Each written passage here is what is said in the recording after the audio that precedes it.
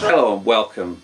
I'm Jeremy Searle, and I believe this has been a day for celebration for all Montrealers since Montreal's erstwhile mayor, Gérald Tremblay, the do-nothing figurehead down at City Hall, has finally capitulated on his absurd plan to rename Montreal's Avenue du Parc in favour of Gérald Tremblay's ex-political mentor from his provincial government days, that is Robert Bourassa.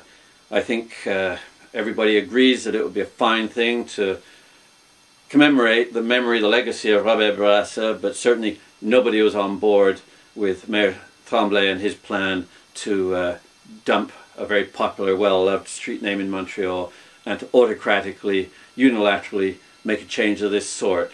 And I'd like to give full credit to the people who made this great step for democracy in Montreal possible. 4 young people, Alison and Rebecca Lauder, and Mario and Giancarlo Rizzi, 2 young men, also from the plateau, who got together, who made the campaign, who did the door-to-door, who organized the march, who gave the merchants the confidence to join in the campaign, who gave the confidence to others, the big names to come in later, who did the slog, who, for instance, came up with this lovely door-to-door flyer, city logo, and Hélène, C'est Fini, directed at Helen Fotopoulos, of course, which went door-to-door, direct democracy, pointing out to people that if Helen Fotopoulos would continue her support for the mayor's unilateral position, that she could be made to suffer at the next election. Within 2 or 3 days, Helen Fotopoulos backed down and came on board on the against side. I don't know if you've all seen this. This was a very nice little touch, a sticker. Avenue du Parc, Je me souviens. And another one just before Christmas, I believe. A little more city logo here. And Gérald, c'est à ton tour.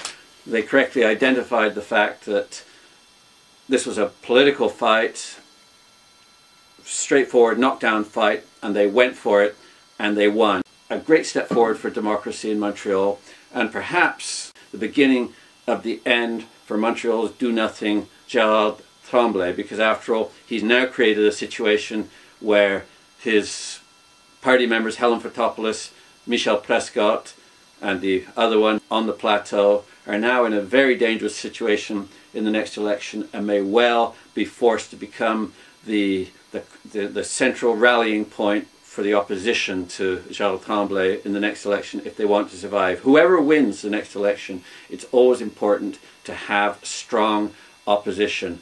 A great day for Montreal's participatory democracy, and a well-deserved bad day for Montreal's do-nothing mayor, Gérald Tremblay.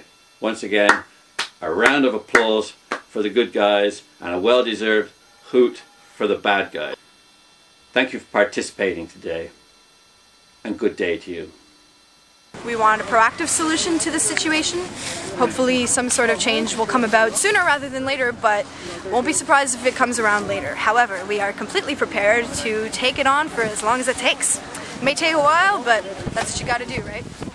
Very well said. Exactly, that's what we're gonna aim to do. I mean, we just gotta keep protesting until Tremblay listens, or somebody has to listen. It can't continue like this. If he was allowed to change his name, it would set an incredibly bad precedent. Then he would be allowed to do whatever really he wants. I mean, to just wake up one morning and decide to change a name, what is he going to do next?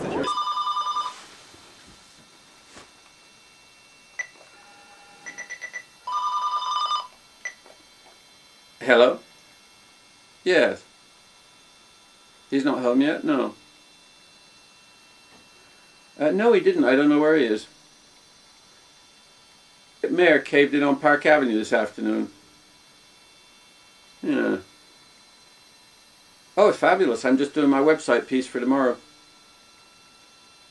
See you later. Bye.